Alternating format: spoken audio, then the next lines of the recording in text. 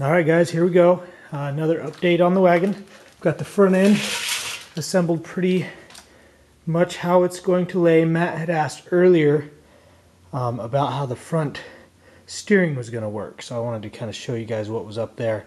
Rear axle's really one of the last things. I just need to cut it down and actually weld it into the rear axle housing there.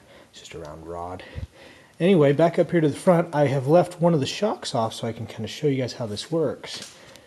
So from the bottom here we can see I've got my spindles with my tie rod ends. The tie rod led up to a U-joint on here, and as we turn the U-joint, it turns the tires on both sides.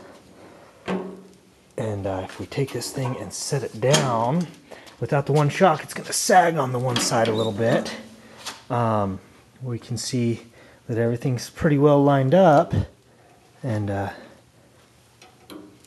we can turn it there, and even as we put it through the suspension travel, the tires stay pretty much in line and the steering still works. I'm not sure if I'm hitting that or not because I can't reach and see the screen at the same time, so hope you get the gist of it.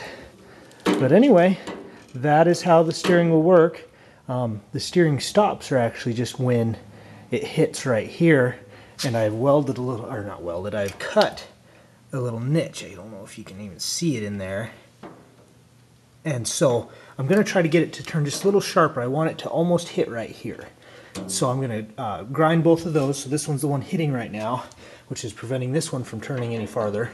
So I'm going to grind on that until that's a little closer, and then again on the other one until this is a little closer. Weld on the rear axle, and a few more odds and ends. Make sure this shock is mounted up properly, and at that point we're about ready for paint. So anyway, I just might pull this off and have this thing ready for the kids' Christmas.